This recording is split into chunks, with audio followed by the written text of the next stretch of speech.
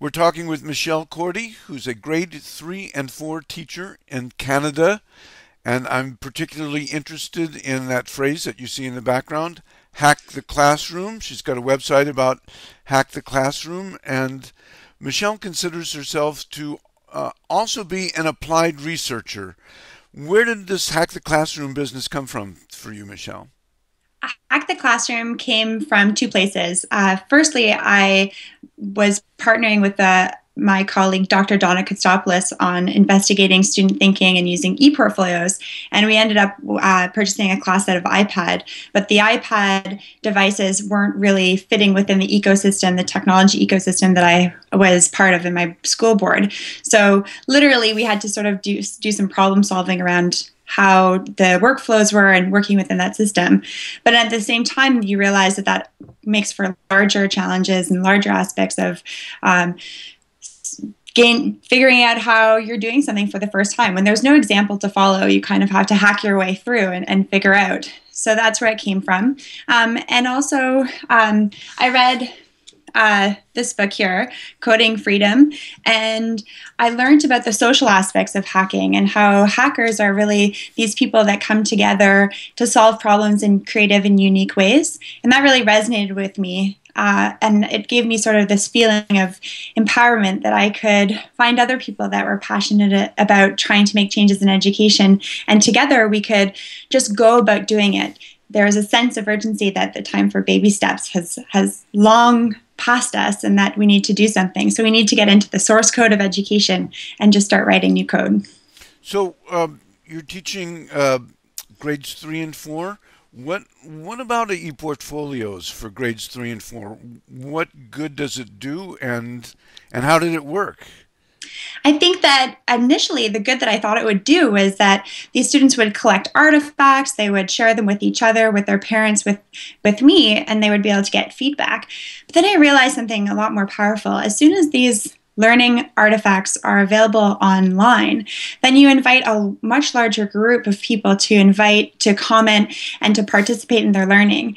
And that had much larger implications for how students viewed themselves. All of a sudden, they had this sense that they could impart their will on the world and be part of a larger conversation that expanded beyond the classroom. And I think that is a feeling that I personally have had on the internet.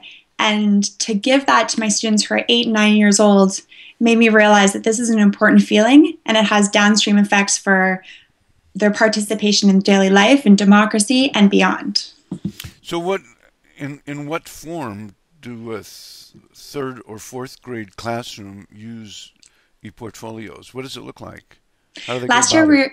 last year, well, they create their artifacts of learning, multimedia artifacts of their learning with iPads. So they would create a video that would capture photos of a science experiment and then add on some voice recording to reflect metacognitively, to do the thinking about thinking with the science project. And then they would post that on a blog for broader commenting.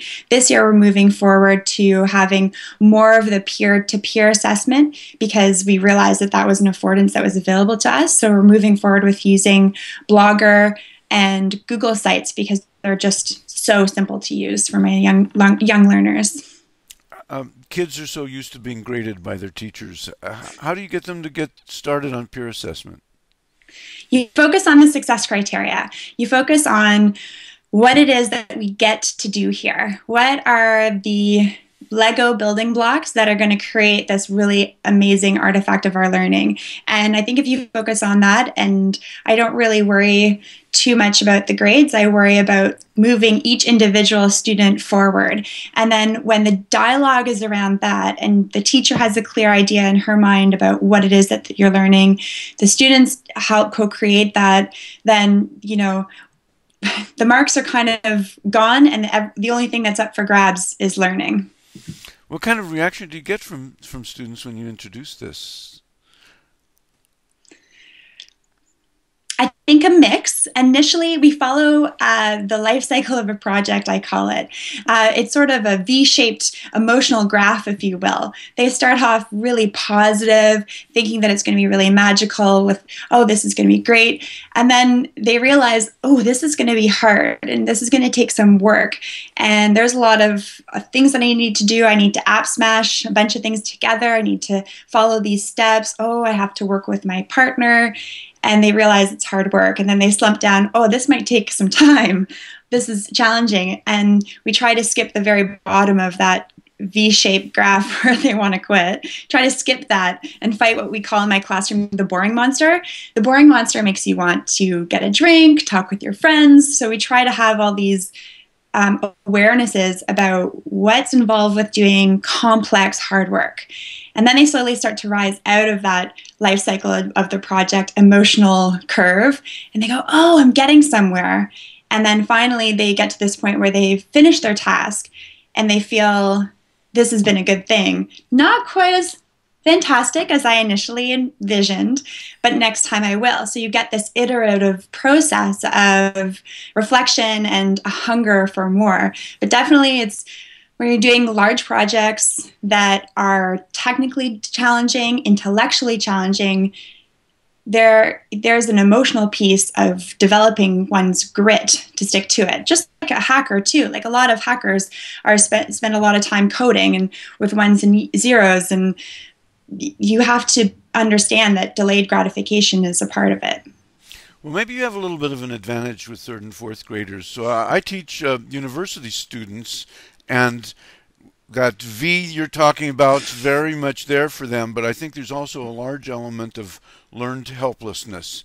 By the time they get into an elite university, they have been trained really, really well to pass the test or to get good grades on the test, not particularly to do things like peer assessment and collaborative work. But I think that's a problem with education as well, because we're not attending to one of the fundamental aspects that had inspired me from hacker mindsets, and that is, the first rule in Eric S. Raymond's Cathedral and the Bazaar, which is widely held as the Hacker Manifesto, is we need to work on projects we need and we want. We must scratch a personal itch. And when students' voices aren't coming through in the classroom and they're not the ones posing the questions and they don't own the learning and they're not scratching a personal itch, I think that they get detuned to having that itch, having that curiosity, and then what to do about it. So I think that apathy that you see at higher ed is, something that we've lost through the process of education. And indeed, it's a huge, huge loss, not just in education, but to our overall gross domestic happiness and productivity. So what advice would you give to other teachers, third and fourth grade teachers, but at any level, about how to get started doing what you're doing? I would start with scratching a personal edge that is co-created between you and your students. What is it that you want to learn, make, or do in the classroom that's going to invite in a world of others to comment, to up-level, that's going to open your eyes to feeling curious and brave? That would be the first thing. The second thing is look for other people that are doing creative and amazing things to help set the bar for what's possible. It would not be without mentors. I would not have come on this thought process if it hadn't been for you, for other people that are connected in my personal learning network. So you have to seek out people that are doing daring and amazing things in cooperative settings to feel that it's possible. And, I think we also need to bring it back to first principles. What are we truly trying to achieve in education? We want our students to think and to think about thinking. And so when you start there and you don't worry about whether students are learning, the date for a particular event that happened in history, if you go broader, then the affordances get equally broad. How do you get a third or fourth grader started thinking about thinking? you do it yourself, I think, as the teacher. I mean, so much of what we do with young learners is through our modeling. So by doing think alouds and modeling to students that you're thinking about your thinking, whether you're reading a story aloud or whether you're modeling problem solving of a particular problem. Oh, that's what I did there. Sort of these asides to yourself that you are specifically pointing out to students that thinking is something that nobody sees, but you can make that visible, make that explicit by labeling it, talking about it, sketching about it. So I think the very first place it comes from is teacher modeling. And then you insist that that's what we do here. And of course, it's so much easier to go down that process when you have devices in your class where you can be capturing video, capturing audio, capturing photographs that you can then annotate in other software, so that that process is very rich in thinking about thinking. What's next on the horizon for you? What are you planning to experiment with next? There is my big blue sky thinking and then my more concrete next steps. I'll do big blue sky thinking first. I'm very, very attracted to the idea of the maker movement and DIY, and what that might inform in the classroom. Going back to that idea of what happens when we give students access to rich, engaging, powerful artifacts for learning. What happens? So what happens if Arduino makes its way into the classroom, or Lego Mindstorms robotics, and how does that help students see the possibilities and see that through their tinkering they can impart their will in the world? So I'd love to continue to explore that area and make it happen in my classroom. And my next step, more concretely, is to keep pushing what I'm currently doing, trying my hardest to show students that it's worth going through that emotional curve to create meaningful, rich artifacts of your learning and talk and think about it. Wonderful, Michelle. Keep up the great work. Thank you, Howard. Thanks for all your inspiration and for chatting with me today.